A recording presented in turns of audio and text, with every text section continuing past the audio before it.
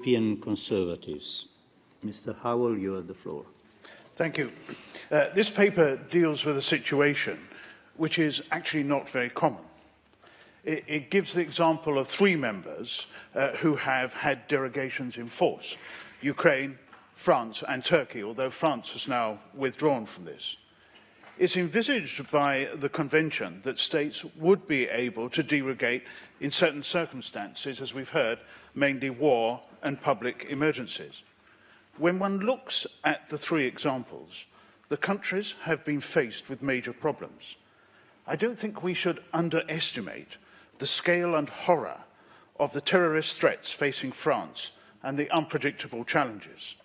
Similarly, it's difficult to imagine the extent of the problems faced by the Russian invasion of parts of Ukraine, or indeed, in the case of Turkey, in slightly different circumstances, the implications of the failed coup.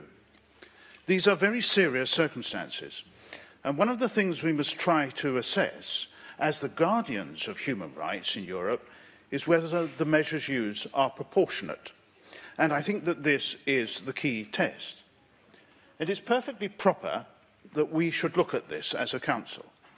And I do think we should take a strong and robust view to human rights here with this in mind.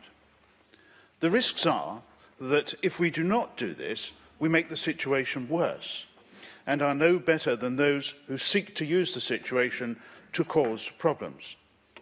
But whatever the advice being given by this Council and its Secretary-General, the decision to use a derogation must remain with the state.